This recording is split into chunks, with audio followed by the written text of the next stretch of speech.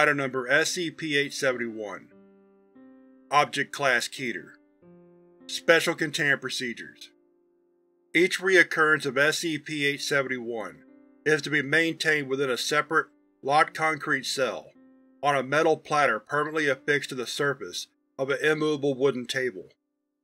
Each cell housing a reoccurrence of SCP-871 is to be monitored on a 24-hour basis via closed-circuit camera, with individual feeds checked every 15 minutes.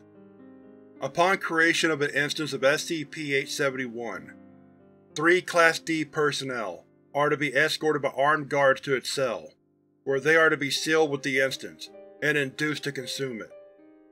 No more than 1 hour may be spent performing this task.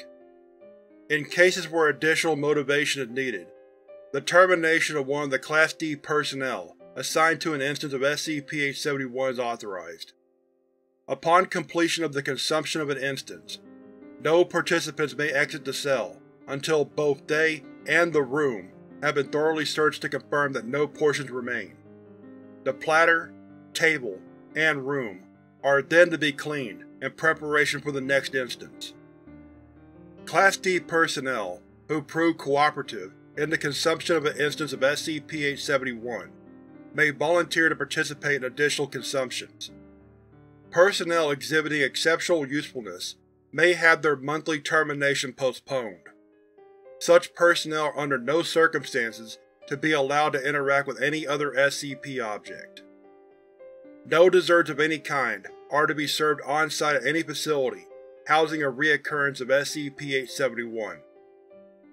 Description: SCP-871 is a collection of 237 cakes. Instances of SCP-871 vary widely in appearance and size, covering the entire range of foods described by humans as cake.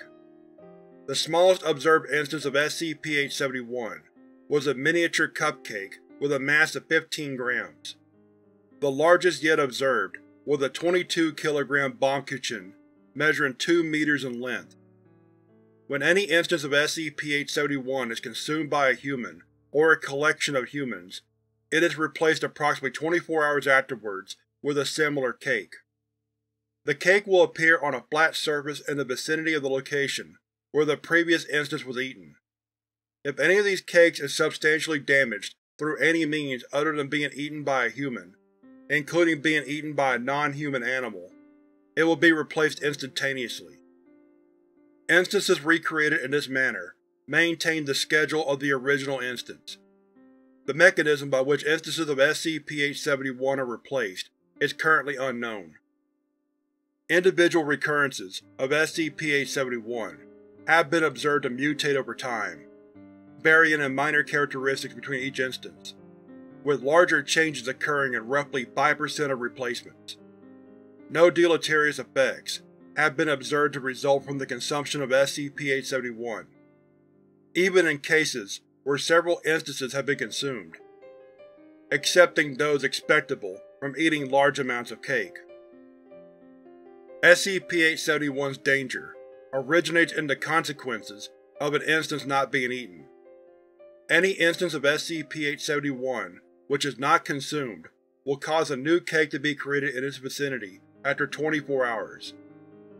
While this is similar to its normal replacement behavior, the original instance will continue to exhibit the same properties, replicating if damaged, and continuing to replace itself every 24 hours.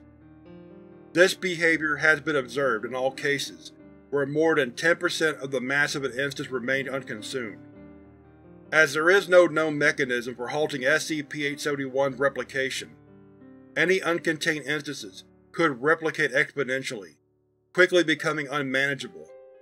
No maintainable plans for the containment of more than 20,000 instances of SCP-871 have yet been devised. It is estimated that an uncontrolled outbreak originating with a single instance would render the Earth uninhabitable within 80 days.